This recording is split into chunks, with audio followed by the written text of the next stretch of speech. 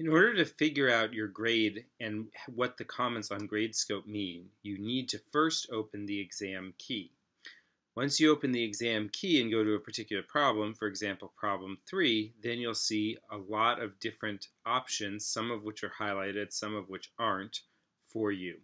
So, for example, on question 3, part A of exam 2, there are 3 things that are necessary for a full credit answer. The first is a description of the immediate consequence of the particular mutation that was described.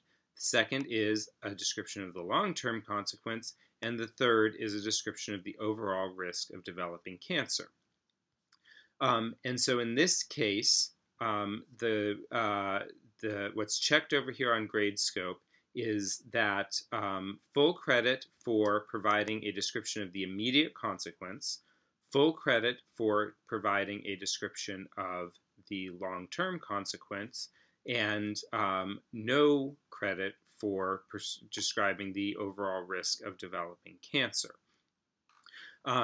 If, for example, somebody had written, had provided a vague discussion of long-term risk rather than providing a specific answer, then there might be 3A risk might be highlighted at half credit instead of at full credit.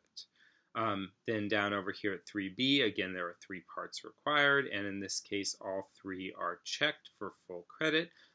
If somebody, if this particular person had, for example, stated that this patient is worse off than the one described in Part A without an explanation as to why, then instead of getting full credit for the 3B comparison part, they would have gotten half credit for the 3B comparison part.